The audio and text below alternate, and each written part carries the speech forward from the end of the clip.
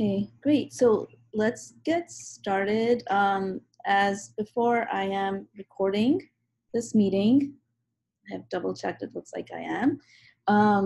Nate, do you see that recording thing? Last time you were the one who pointed out that we didn't actually have the recording on. I see it. Okay, awesome. I see it. Great. What I'd love to do is actually for this Hangout to encourage participation from people who are able to attend. So what we could do is, and this is going to be a test on what Zoom does here too. I was wondering if everyone could just go around and say their name and what company they are at. Company, organization, institute, etc., etc. So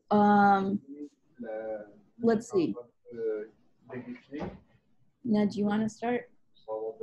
Hi, I am Ned, and I work here at edX on the Open edX team, and I have done for quite some time.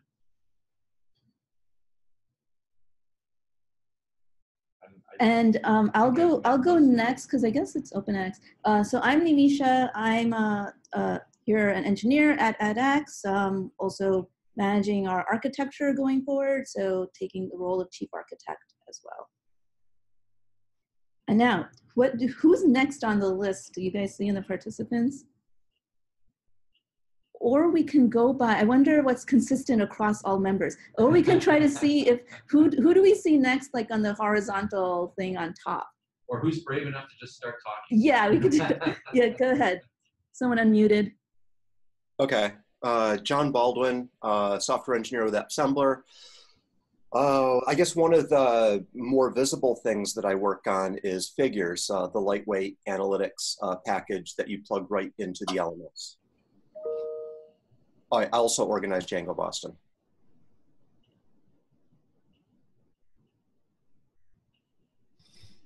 Yes, I'm Robert from University of Montreal, and I'm the coordinator of the edulib platform. Hi, this is Pierre Mayotte from Montreal, from edulib 2. I'm the sysadmin for edulib. Great.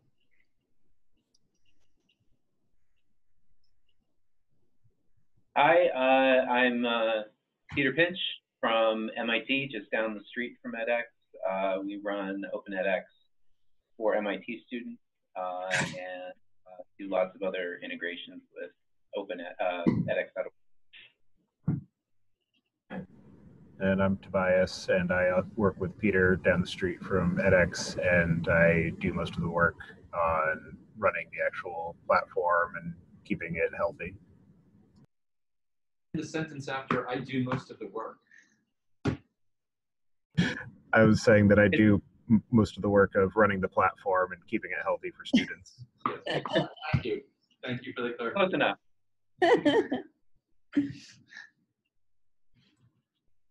We have a few more people. Okay, I guess I'll go. Or Anders, go ahead. I'm Anders Pearson. I work at Appsembler with Nate and John and whoever else we have here.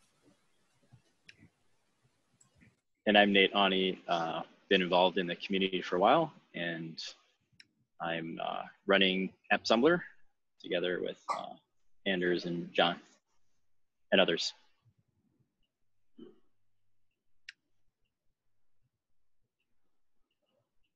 TJ is here too. Yeah, TJ and Sar. Yeah, sorry guys, I just joined up. I'm TJ, I'm an engineer at Appsembler. Ah, great.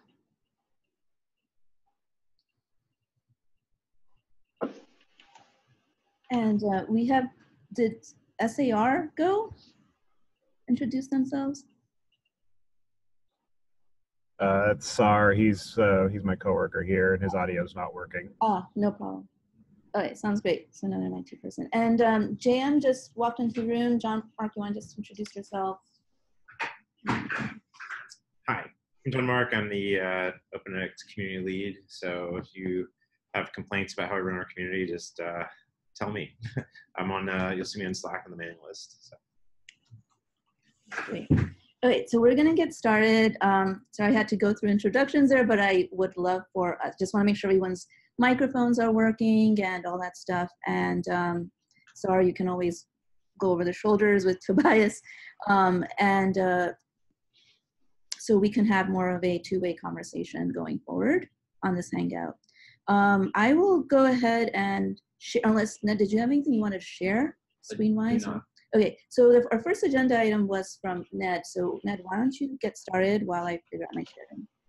Okay, so the first thing is that it is now 2019, and that means that next year is 2020, and that means that January 1st, 2020 is when Python will stop supporting Python 2, and shortly after that is when Django will stop supporting Django 1. And because of those two things, we need to somehow get all of our code running on Python 3.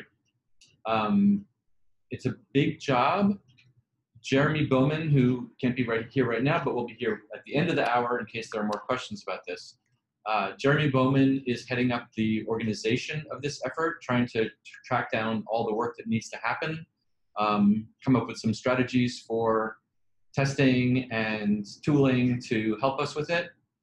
But we're looking for ideas from the community also about making sure, one, that we've found all the things that need to happen, two, that we have done everything we can to engage the community as broadly as possible to get the work done, and then to actually do work to solve the problem that we are all facing, that the code that we all rely on is going to be running only on unsupported infrastructure if we don't get this work done. So one of the ways that Jeremy has organized is to create a new project, that's not that new at this point, a project in Jira dedicated to small chunks of work that will incrementally help us get to the Python 3 milestone. So that is the Inker project, INCR, in Jira. Those tickets are meant to be small and uncontroversial. For instance, upgrade this dependency from the one that doesn't support Python 3 to the one that does. I hope that everyone here has had a chance to take a look at those tickets and thought about how they could contribute to closing some of those tickets. We're looking for other ideas about how to engage the broader community as well. I don't have much more to say about that, but I'm interested in ideas right now if people have them. Which Inker tickets have you taken on? Why have you not taken on any Inker tickets? What should you be doing in addition to Inker tickets? How do you feel about the impending Python 3 upgrade, etc.? Anyone? Bueller? Yeah, so we'll open it up to the Hangout here if anybody has anything to add or questions or suggestions.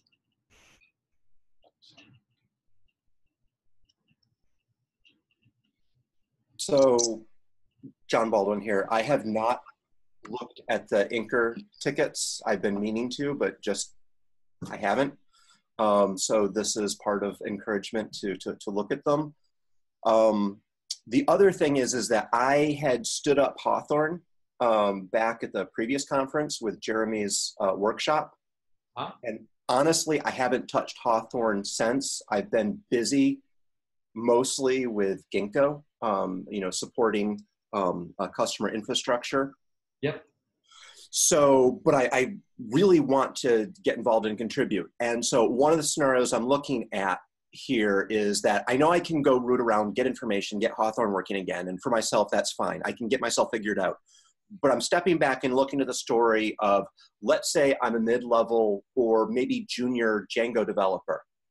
And you know what? Hey, I want to really dive in the well and get and work on OpenEdX because it's a big Django project. How do I even get started?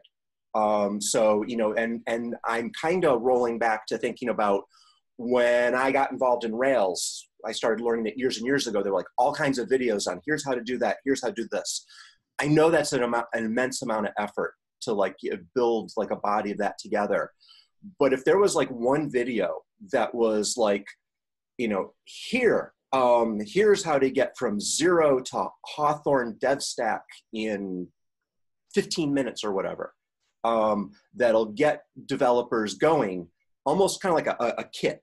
I want to say, well, like it has the video and like here's that. Those are just some random thoughts. Yep. Right. So those are bring up some really good ideas. So Jeremy has been looking into how to smooth off the onboarding for developers who want to get into Inker tickets, which is especially important for Inker compared to other contributions, because the whole point of an Inker ticket is it should actually be a small thing to accomplish, which changes the ratio of how much work do I have to do to get started versus how much work do I have to do to make the contribution. It changes it to even more dramatically counterweighted towards the unfortunate on-ramping instead of the actual doing the work. So he's definitely been doing some work like that and been using some of the initial Inker volunteers as guinea pigs to figure out where that process needs to be improved. You mentioned Hawthorne a couple of times. Hawthorne, of course, is old at this point, back from July. So to do this work, you'd really be getting onto master. And by the way, Ironwood is impending as well. The Ironwood stands for impending. But you also brought up a really good point. So you as a service provider are supporting Ginkgo for your customers. What is going to happen on the 1st of January 2020 with the Python 2 going out of support if you're still actually on an 18-month-old release of OpenEdX? Yep. Yeah. Yep isn't an answer. I'm not sure if Yep is confirming that, you know, we all need to do the upgrade. I can't, you know, I'm with you that, yeah, this is the impending issue that we're all facing. Right. Okay. He's acknowledging the issue, and great. They'll need to figure out solution as well. Okay. I wanted to add there, we were some of the first guinea pigs for the Ink projects. When we came back from the last conference, I said, I'm getting some new people in my team, and I'm going to use the Ink project to make them run the pipeline of making open source PRs. And I think that really worked. Yep. It made it a lot easier because it was super clear what the goal of the issue was. Yep. Maybe fix one file and make it Python 3 compatible or whatnot. And then it was mostly a thing of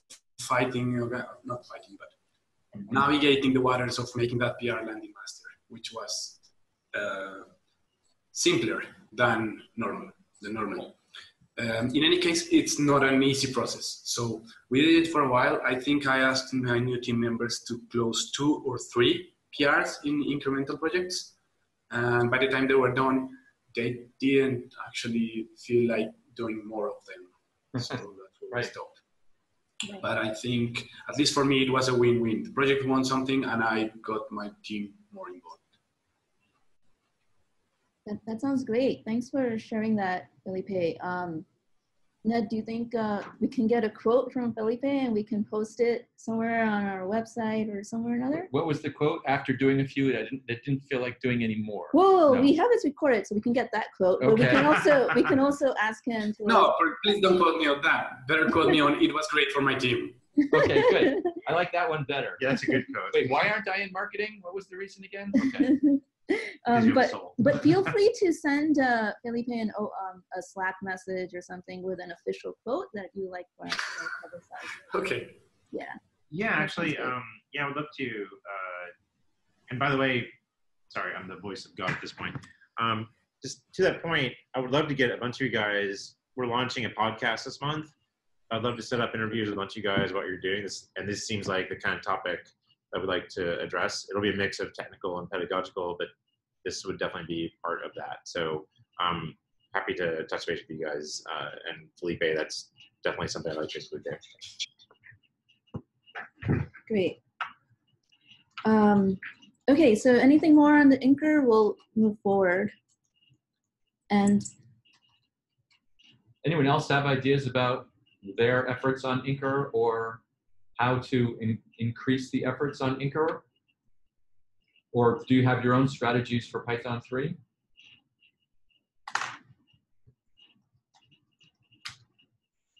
This is a bit of a digression, but do you guys have a way that you sort of keep track of the status of the project in Jira? Because there's actually been more motion on this than I realized. Not to say that there isn't a lot to do, but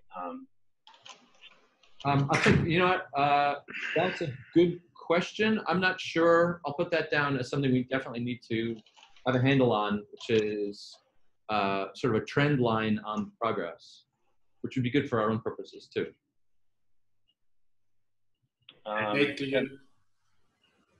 Sorry, go ahead. I was just going to say along those lines, maybe if there's an easy way to post something in Slack that reminds us how many days left and how many issues left there are. A doomsday clock? Yeah. Okay, I was going to add to your question of what are our strategies for Python 3. We've been doing a very heavy push to move all our custom code into plugins that we test for both Python 2 and 3. So the new stuff we're doing, we try to make everything be on plugins that we can test for both. And we're trying to remove all the changes that, or I don't know if all it's a attainable goal, but we're trying to move as many as we can, the changes that we do to the platform to plugins, so that we can start moving closer to master.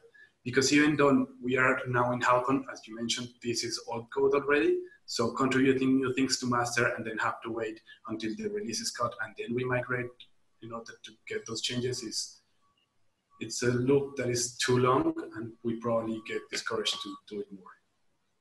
Mm. You know, this brings to mind a conversation we were having with Jeremy earlier today, which was, how do we, like, what should the communication process be for this? How do we get people involved, but keep them involved? How do we keep updates? Like somebody said, like, if we could see like a visualization of our progress, you know, tracking our progress as we go along, so we know, like, you know, like you said, what's D-Day. These are all things that we're trying to figure out. So to the extent that you have ideas for how we can track this and how to keep people involved and coming back, we'd love to hear it, because I think that's going to be essential to the success of this project. So. Right. I would love to hear more about this topic. Jeremy is going to join us in the second half, so maybe we can, you can mull it over during the pauses between sentences and the rest of this presentation. And we'll pick up the conversation when Jeremy comes back, because he'll have some more answers about Inker. And by the way, the Python 3 work doesn't all fit into Inker tickets. There'll be some other much larger pieces too. So it's a big thing to get our heads around. Okay, sounds good. Thanks. Can you guys hear me? Yes? Yes. Yeah, so sorry for being late. Maybe I missed something. For the upgrade to Python 3, is it worth organizing an event, like a week-long remote hackathon? Did you already mention that maybe? We haven't mentioned that. That's one of the things we've been thinking about, is whether a hackathon would be a good way to do it. I like hackathons as a way of getting people's attention on things. It's not a good way to get sustained attention on things, but we could look at what work there is to do and organize it as some quick hits to make some good progress. So that's definitely one of the things we've been thinking about. And if anyone in the community wants to help us plan that out, or have ideas of how to do a worldwide remote hackathon on OpenEdX, we'd love to, reach out to us. Yeah. It sounds like it could be fun. We could make it fun. We could have online events, and yeah, it sounds like a great idea. Give fabulous prizes. Yeah. So, I'll stop and wait for Jeremy to. I have an idea. Okay. Okay. Yeah. Sounds good. Yeah. Okay. Actually, what I want to do is quickly, because we did spend a lot of time on Inker, which was a good time spent here, and we may want to do a little bit more. Which of these topics do you think are worthwhile pursuing right now then? We wanted to get input from the community on the format and content of the Dev Summit of this year. This is Dev Summit. Do you remember is the last day of the Open edX conference? So while we're in the early stages of planning that, if you guys have thoughts, it'll be great to do that. Oh yeah, if you can put it in the chat if you have a vote on anything, let us know. Authentication is something that actually came up. Peter at MIT, he requested that, so I was going to spend some time on giving you guys just an update on where we are at and what our vision is. And front-end development efforts, we're investing heavily on that now. That's still just starting up, but we have definitely done a bunch of things on that as well. So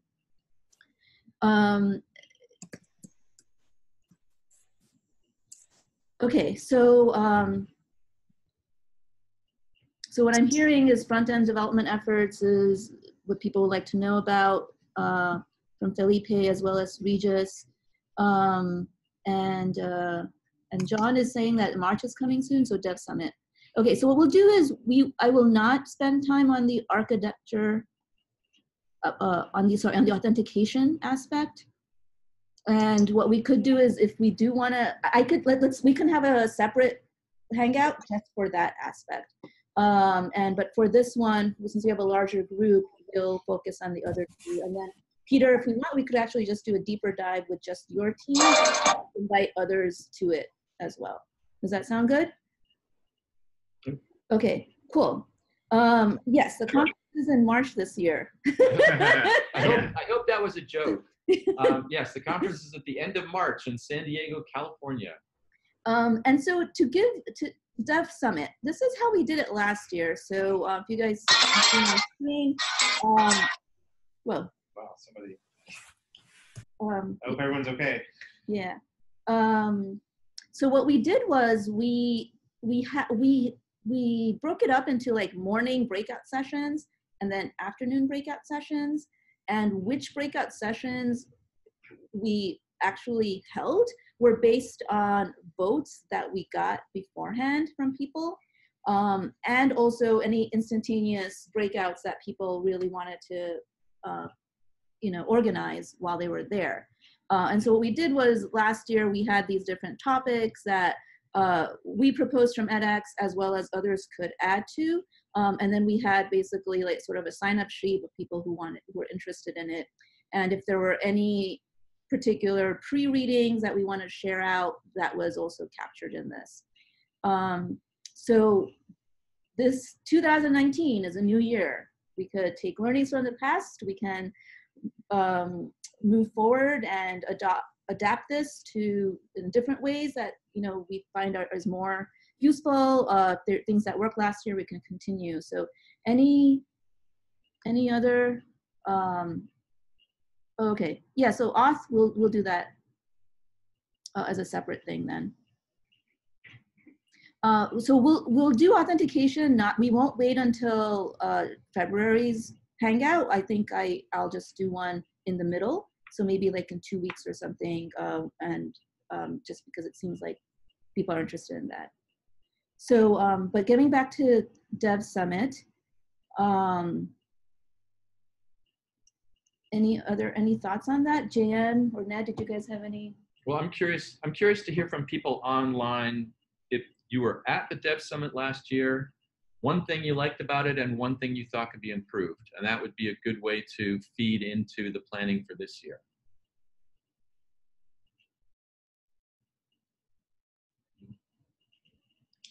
Okay. If nobody else, the thing I liked about it was that I was able to talk with a group of people on lightweight analytics, and I found that incredibly useful. Thing I didn't like about it is I didn't feel I was very well prepared to manage the breakout session. I hadn't had enough time to do my homework, and I was unclear on what our process was as we were kind of going through the summit process. I think those are absolutely valid, because it was unclear to us as well, because it was kind of the first time we were putting it together. But to your point about feeling unprepared, that's actually something we were talking about a week or so ago, because we were trying to figure out how much preparation should we do beforehand. and last year we kind of, we had a set of perspective topics and we kind of voted on them. And then we kind of, while we were there, did a bit of an unconferencey format. And I love unconference formats, but to your point, like, I think there's a lot of room here to do some work, before the event. And so the question is, like, what's the right mix? Like, do we need to have like a track of talks where we kind of delineate each into a session, and we have like designated, discussion leaders, like say a month beforehand. That way, you have time to prepare, talk to people that are going to be involved, that sort of thing. Would that make sense? John, what could we have done to have helped you be more prepared? I'm not sure, because part of it is I'm looking at like the tension of, on the one hand, the well preparedness and having everything prepared and go run smoothly, maybe. Yeah. And the other, the ad hoc, extemporaneous, everyone kind of get together and wow, we've learned like new stuff, and there's like this, new thoughts, new energy that comes in that wouldn't have happened if we had pre-mixed the recipe ahead of time. Mm-hmm. So I'm on the fence on this. Right, and then in terms of, we have other opportunities for,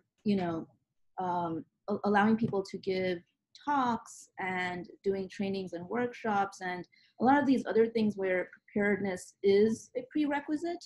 One of the, in my mind, at least from the architectural perspective too, like the reason I love an unhangout type of format and less preparedness in some ways is that you get a chance to really be open-minded because you aren't so focused on a specific solution. It's actually an opportunity to get other people's ideas and inputs. So last year, for instance, we talked about, things around APIs and extensions. I'm trying to remember which other ones. There were, that one in particular for me, it was a great learning experience for me because I got a chance to hear out a lot of what other people had to say, a lot of which we are then planning to make use of going forward this year.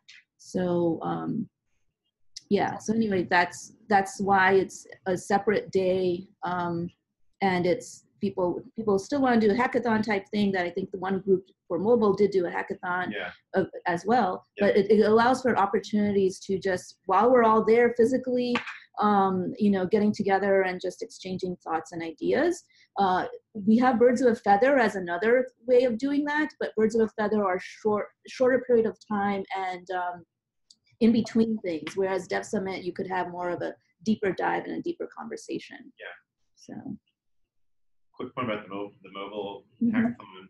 A lot of that stuff's going to be moved to the mobile summit, which is on the Tuesday, so which will leave more time for them to participate in the Dev Summit. In the Dev Summit.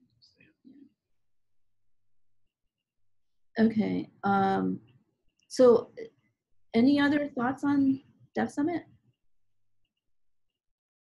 I just have a question around the primary purpose. Is it to actually squash bugs and hack together and write code, or is it more of a learning experience where people are coming together to learn about new things, or is it more of a forum for discussion, or is it all the above? I guess what's the primary purpose for, I guess, for edX? Like what would be like an ideal outcome for edX, and then what does the community think would be most valuable? Yeah, maybe those are the same thing, but yeah. The ideal outcome is that we end up with a collaboratively developed platform that's the best in the world. Like, so the point of this is to really think about what we want to do with OpenEdX for the next quarter, 2 quarters, year. It's to really enlist other people to work with us collaboratively to formulate what the plan is going forward. We all know that there are obvious, issues with that we've gone through many times, but it's an attempt to move us to a more collaborative community, people have described OpenEdX as like a read-only community, and we'd like to make it more of a read-write community. So. Okay.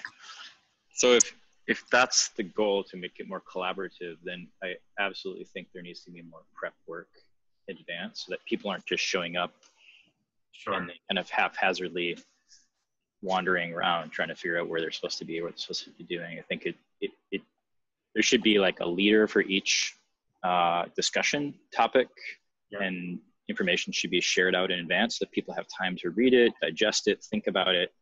And I think that will lead to the most fruitful conversations, rather than, it felt like to your question, Ned, what did I feel like was not great about it? I felt like there was a general unpreparedness among everyone, like we weren't quite sure what we were supposed to do in advance. And then so the follow-up afterwards, it felt like we had all these great conversations, and then after, everyone kind of went back to doing what they're doing. So maybe some documented process for having a scribe in every session that's note-taking, and then having someone who's responsible for identifying next steps and actions, so that we can actually keep the momentum moving forward, and it doesn't just die when everyone goes home. I think it's a great idea. So why don't we have sort of like the, working group, so that we can actually, collaboratively plot this out and actually have something that works for everyone, or for more people.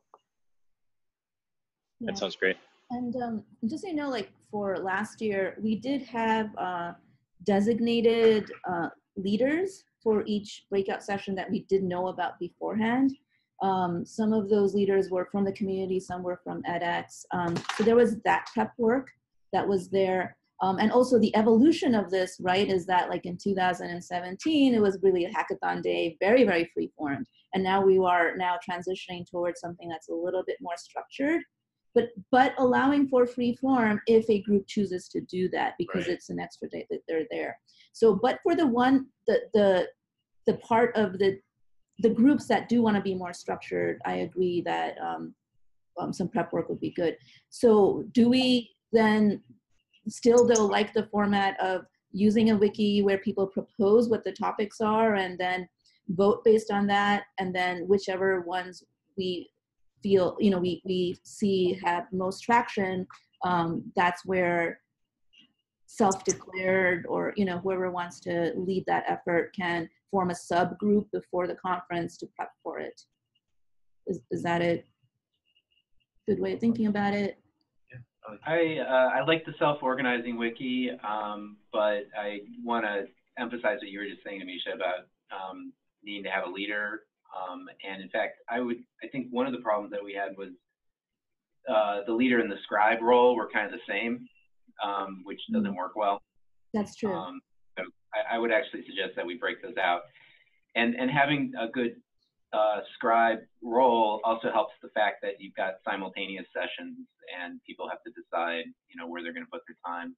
It makes it easier to decide if you feel like there's going to be a record of the other meetings. That sounds great. Yeah, go ahead. One other thing I just wanted to mention is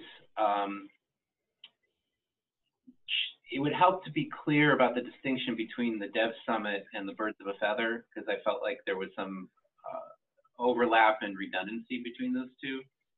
And one of the key differences that I think we only realized too late is that some people only come for the regular conference and don't come to the summit.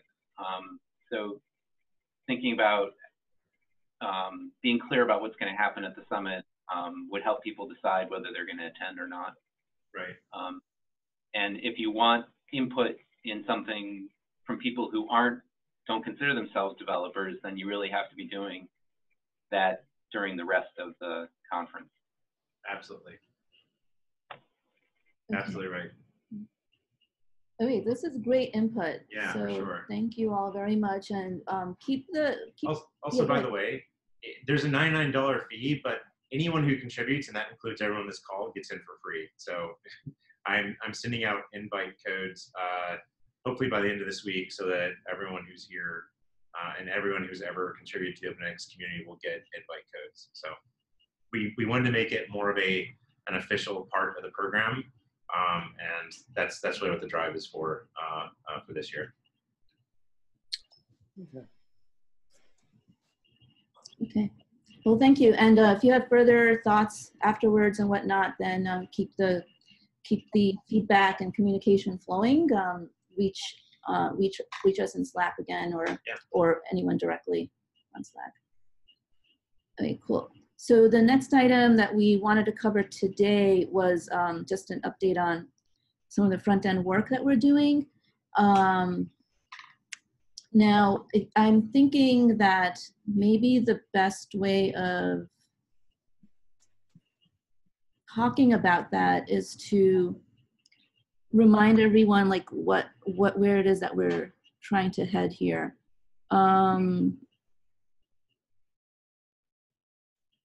Okay, sorry. I was planning to spend more time on authentication, so that's why I'm just like shifting gears here. But like, no, that's fine. So front end,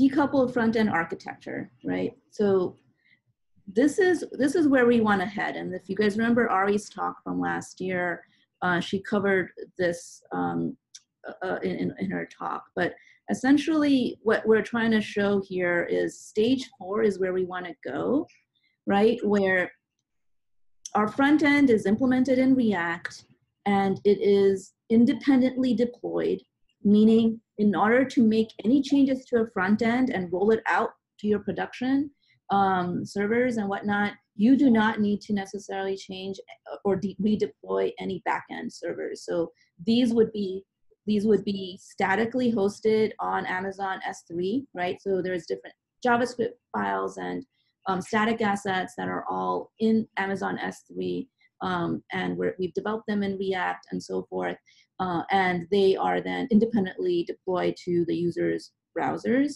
And any then communications to the backend, right, is all happening through API. We would not be making use of Django's server-side rendering of pages. Pages would instead be, once again, written in React, statically hosted, Amazon S3 and whatnot. We would not see front-end code in Django. So any questions on that? Is that clear from basically where we want to target with what we call split front ends, or yeah. Yeah, John? So I just was reading the the note in the bottom. Basically having the templates be Mako or Django templates, and I urge that whenever, unless something has like a really compelling feature in it, that we stick with what's standard in a package or framework to help the familiarity with people in the community.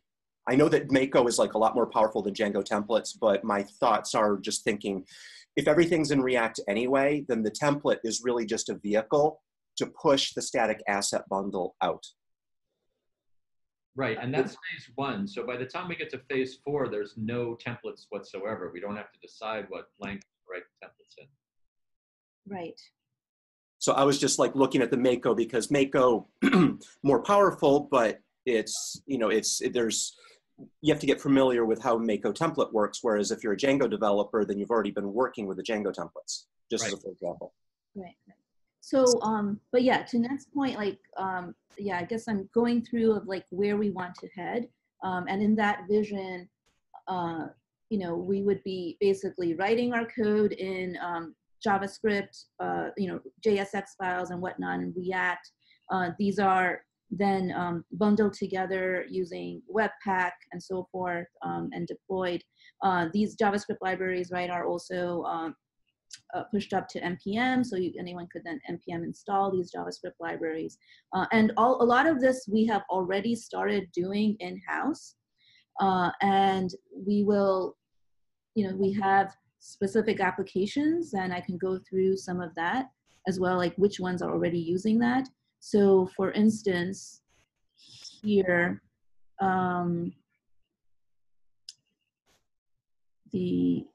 okay, actually, so we have a wiki page that I created with our various front-end repos. The ones up here are the ones that are currently what we call micro front ends, right? Meaning they are single page apps, they're separate, they're independently deployed, And they make use of components and other things in other front-end libraries. And they may have been started with, have been created with any of our cookie cutters here. Things that we are going to... Does someone disagree with that? Or? I don't think that was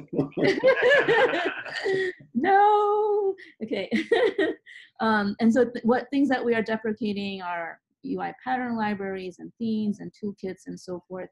One other view that might be interesting, and I haven't yet published this yet because it's still under development, but I found it useful, and that's why I'm gonna just let you guys know that this is under works. I found it useful when bringing people up to speed on my team, but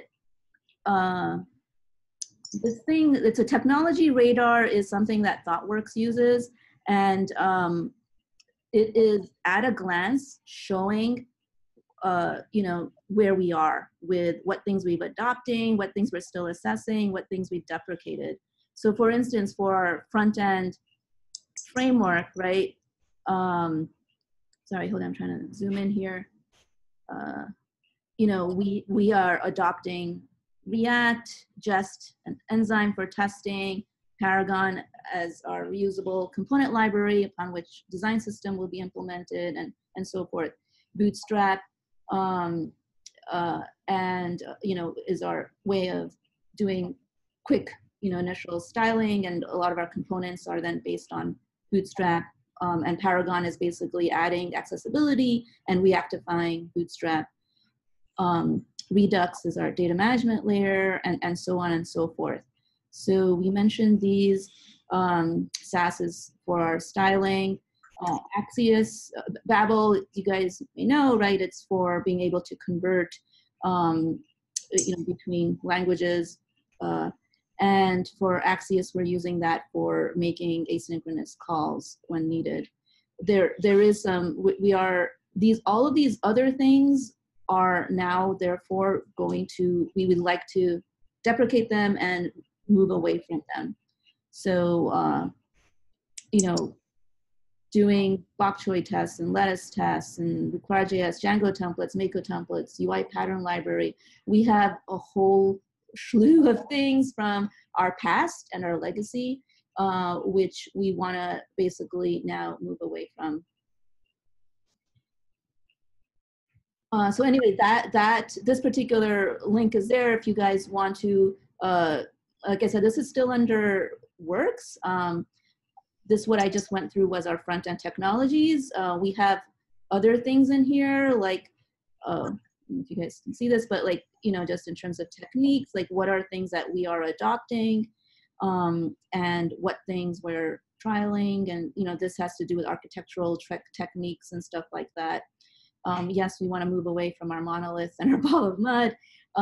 Doing Yagni, pluses and minuses. Anyway, I definitely digress here. There's a lot of stuff here I'd love to always talk about. So, but anyway, there is one about front-end technology. So you guys can take a look at that. And this came from it's in work in progress PR right now in the Open edX repo that has a link to it. So that's still under works. Now going back to front-end and where we are, when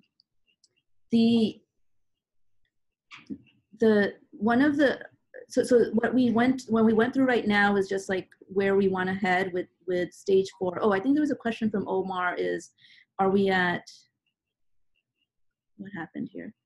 Where are we in this milestone, right? And sorry, someone was saying something? Yeah, that's me. Can you hear me? Yes, go ahead.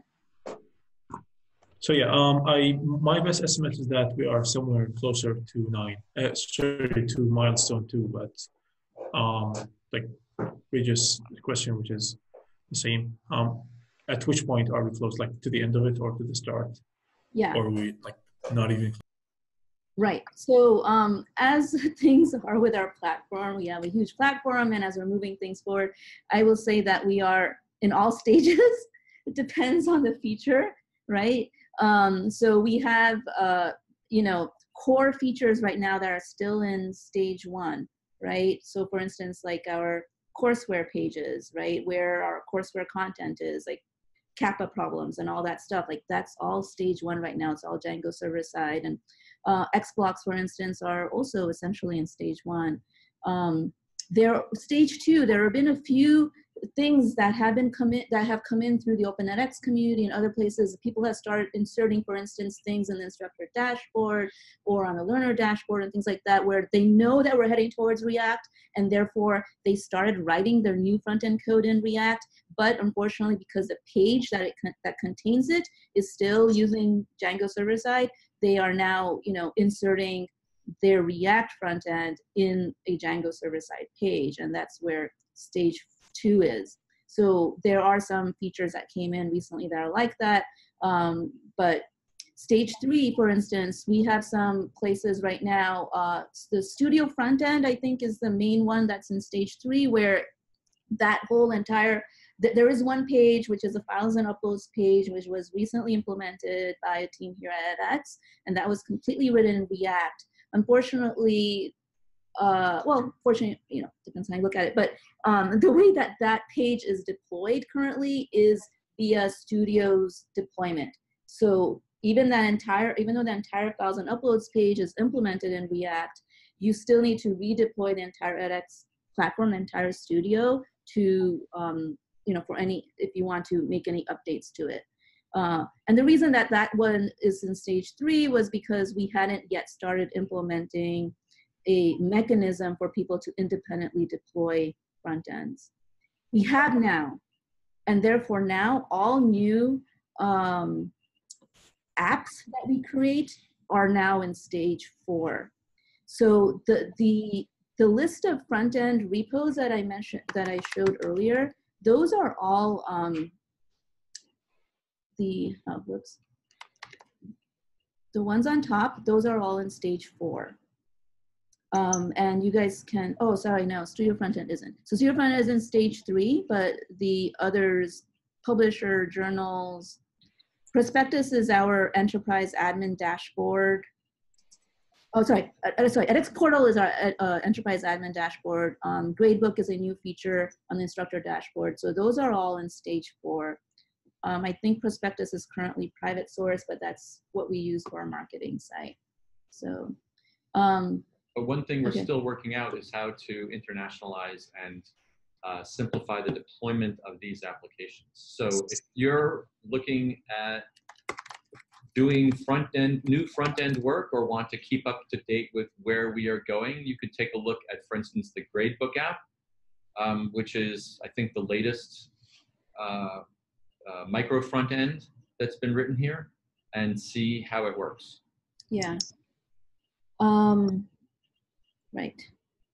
And in the training session, that first day of the conference, there was a group of people here at edX that are going to come and do a training session on creating micro front ends, which will include using one of our cookie cutters to create that initial front end application, and then deploying it and making changes to it and so forth.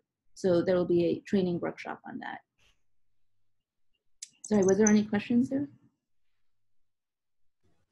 Yeah, I was going to ask, you mentioned internationalization. Yes. As a way to translate strings, but I've noticed, I might be outdated here since I'm looking at the Hawthorne code, but back then there was still some issues trying to remove strings from the platform that were normally settings that you can change, like the edX name. So if I turn on the feature, at least for Hawthorne Master, if I turn on the feature to delete my account, I will come up with a message saying that this will remove my account from edX.org and the edX app and so. Has that been looked into already? So I didn't know about those issues. Have you written Jira issues about them? Or like what? I haven't, because we just finished the migration to Hawthorne last week, so I'm starting to look into that now. I guarantee you that if we didn't hear about it from the outside, one of our would not have noticed that problem. So you need to be very, very vocal about it. Okay. Yep, actually, just to echo what Ned said, we definitely do rely on the community to help us with the internationalization effort. We have, I think, only 3 languages or something on our website, but collectively we have like 45 or 50. You guys, it's awesome what the community has done there. Right. In this case, So, what Felipe is yeah. saying isn't actually a translation issue. It's the fact that we've forgotten that other sites are not called edX. Yes. Put the word edX in a string. That's true. Yes. That's true. Yes. Especially since, because if I leave that edX there, you would probably call me and say like, you're not edX. This is a trademark. So I try to remove those. And Felipe, then the good news is we're also not doing that. No. I got an email once about that, but that was long ago. And we will try to keep the edX name out of it. Yeah. Thank you. Yeah. I mean, it's a different topic for another day, but we'd love to figure out how to also connect all of our open edX instances, and so we can flourish together. But anyway, Berkay and others have other a vision for that. But anyway, it's a different topic. So, in that, if that vision does pan out, Felipe, at that time, we'd love to actually figure out how we can publicize edX through other OpenEdX instances. But anyway, stay tuned on that. I only have a few more minutes, so I just want to go through a few things here. This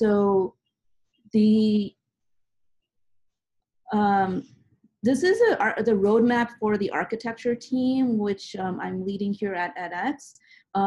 So we're here at January 2019. What we've done to date is really focused a lot around authentication to enable us to be able to do authentication for our micro front ends. The reason we call it micro front end is because we don't want to create a monolith front end. We don't want to have all of our code in one specific, like in one front end repo. We've learned our lessons from our monolith in the back end, and we want to just be conscious of where we draw the lines and the boundaries on our front ends. But anyway, so we've done a lot of effort around authentication.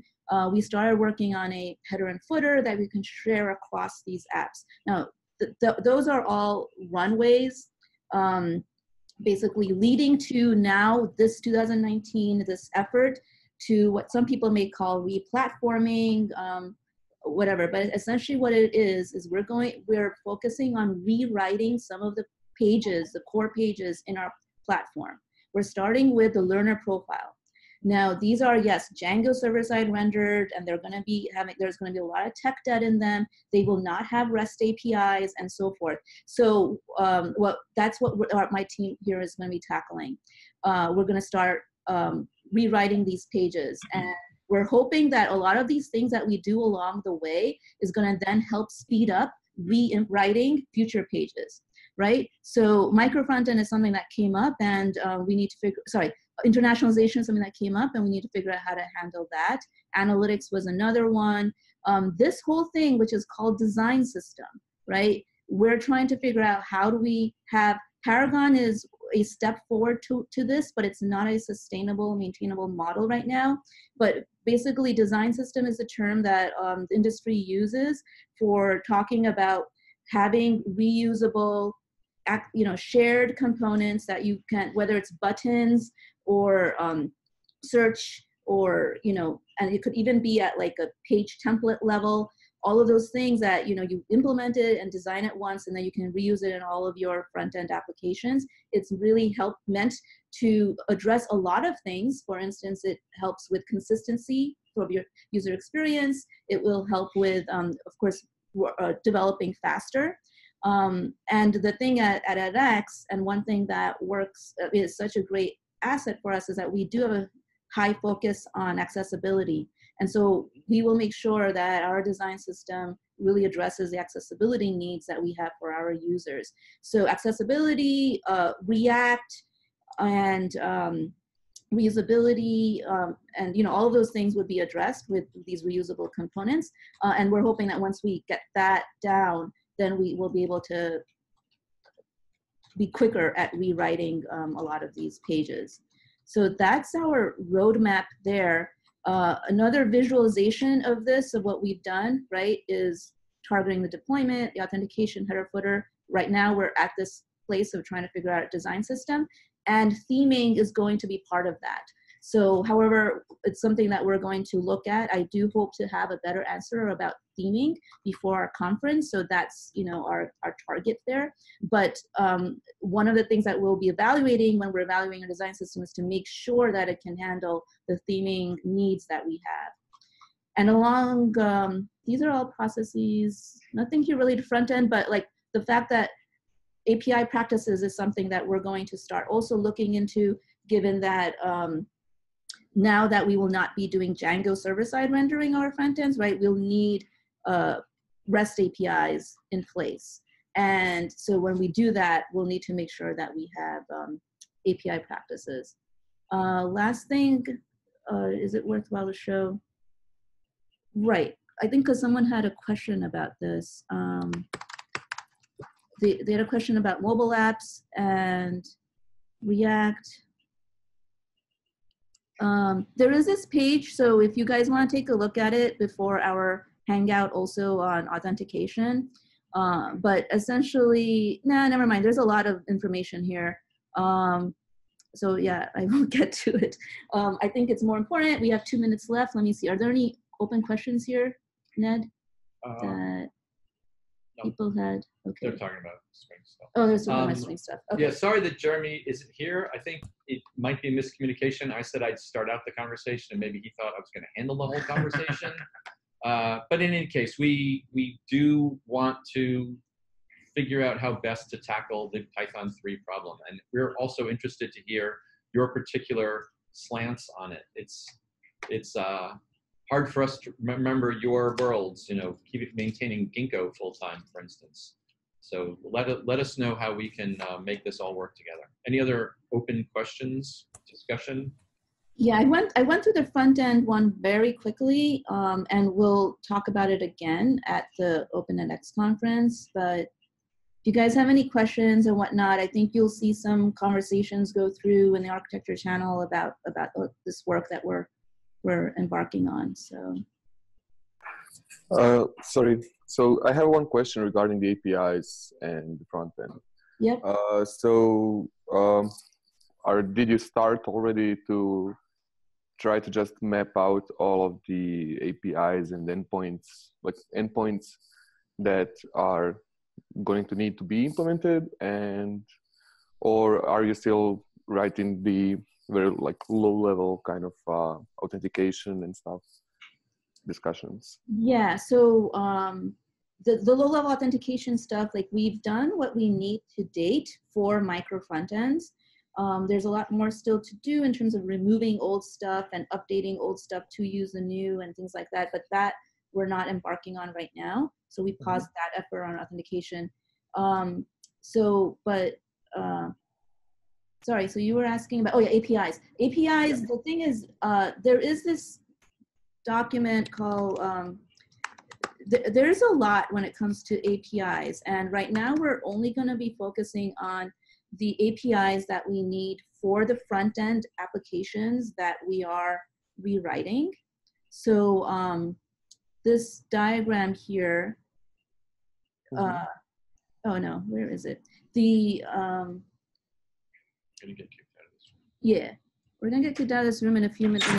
Actually now. But I was gonna say that basically we're tackling these set of APIs, right? So the ones where micro front ends can communicate with the microservices.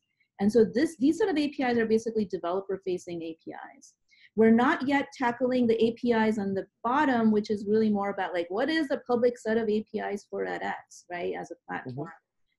And that one, there are some teams tackling, for instance, working with and integrating with different proctoring services and stuff like that. So as we're making integrations with different vendors and stuff, that's how we're tackling that.